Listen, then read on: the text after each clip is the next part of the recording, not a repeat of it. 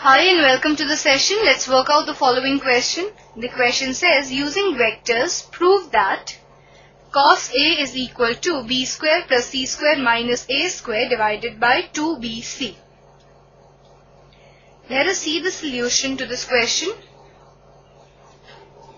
We see that in triangle ABC, wherein this angle is pi minus A, this is pi minus B and this is pi minus C. Here we have vector C.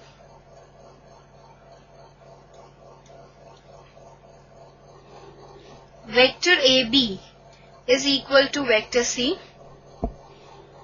Vector BC is equal to vector A and vector CA is equal to vector B. From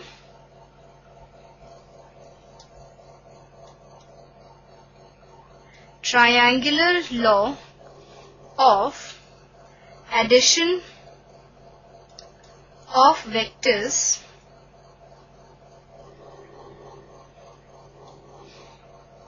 vector CA plus vector AB is equal to vector CB. This happens because vector CB is negative of vector BC. This implies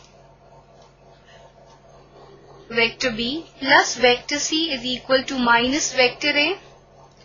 Now, vector B plus vector C into vector B plus vector C is equal to minus vector A into minus vector A.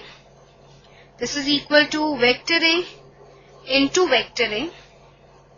This implies mod of vector B plus vector C the whole square is equal to mod of vector A square.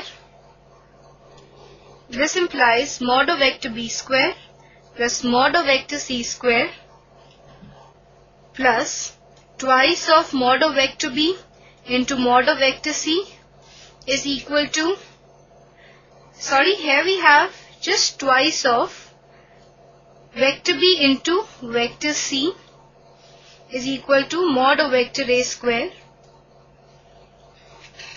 This implies mod of vector B square plus mod of vector C square plus twice of mod of vector B into mod of vector C into cos pi minus A is equal to mod of vector A square.